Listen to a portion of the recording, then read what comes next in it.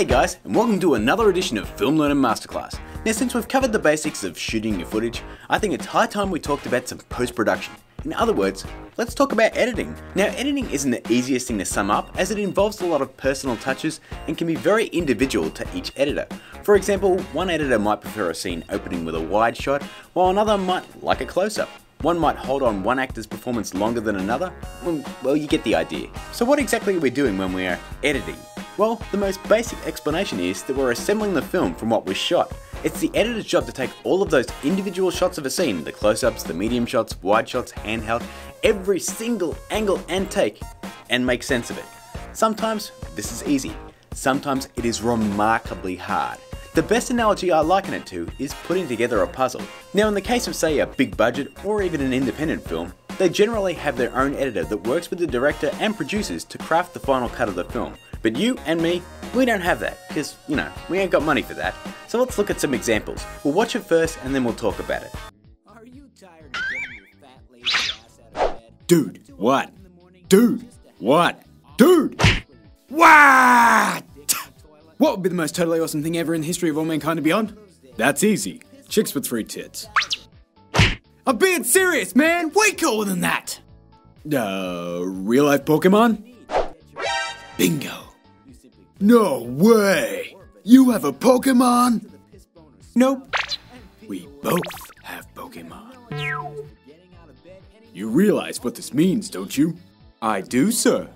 Pokemon Battle! Although we do have to read these instructions first. Aw, man!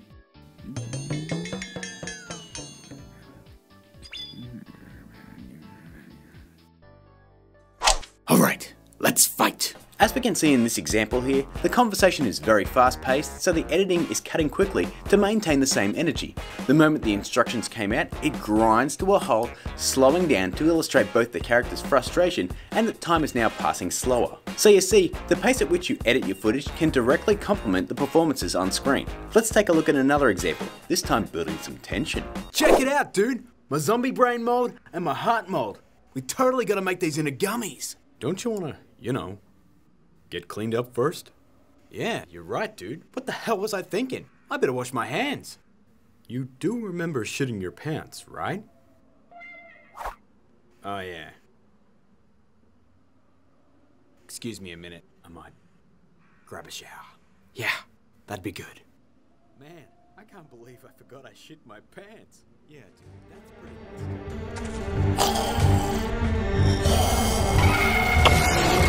So as you saw, we cut away from the action to a slow-moving empty hallway, but used the audio from our actors to illustrate that they're nearby.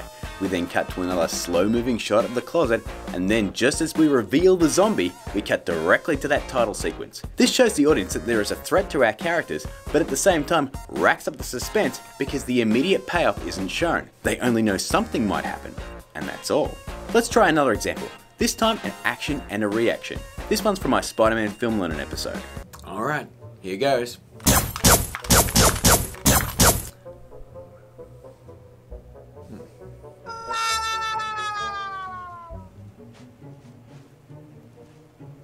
Nice shooting, Tex. Oh crap. Much better. So as you see, I shoot out the webs, you see my initial reaction, but we don't cut right away.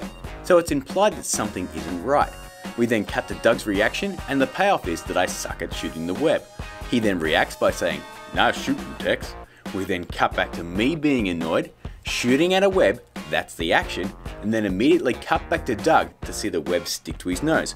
Again, the reaction. We then finally cut back to me throwing him behind me, and then we hold on that shot till he falls down and we get my final smile after his line is said. Now I could have cut to Doug hitting the ground and saying his line, hell, I even shot it. But the reason I held on this shot is because we don't need to see him hit the ground. I felt the scene was funnier by staying on me and showing my full reaction to the situation and using sound effects and pre-recorded audio of Doug talking. We still see him fall out of the shot, hear the crunch as he hits the floor, and my reaction implies what's happened. Nobody doubts that he hit the floor, but we didn't have to show it. Now cutting action and reactions isn't an easy concept to explain because the rules can change in every scene you shoot. Let's take another example from my video Virtual Van Damme.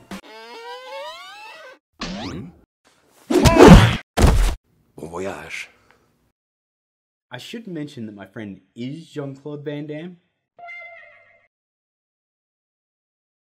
I don't think he's getting up.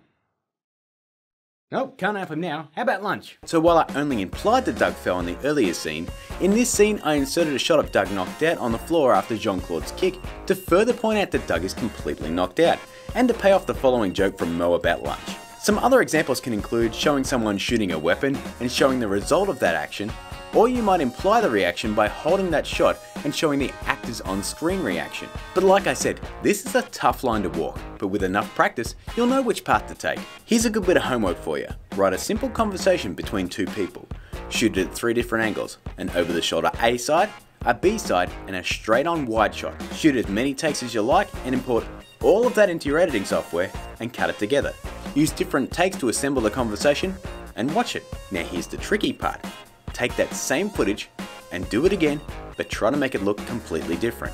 It'll take some time, but you can do it. Unfortunately, there's truly only one way to get better at editing, guys, and that's practice. You just gotta keep doing it, and sooner or later it becomes second nature. You see when a scene needs a few frames cut out, or needs overlapping audio, or a gratuitous butt shot. And the thong? It makes me feel fancy. You'll know when to use music to heighten emotion or create excitement, or a sound effect to add a comedic punch to a scene that's lacking. And like any skill, nobody's great at it right out of the gate. I know I wasn't, and I'm still learning every time I step into the studio. So don't give up if you make something that doesn't work, or someone says that it's no good. Take that feedback on, go back to the drawing board, and make something better. Because like it or not, the only person standing in your way from getting better is you. But that's my time, gang. I know this was a longer episode, but editing is special to me and I wanted to give it the attention it deserves.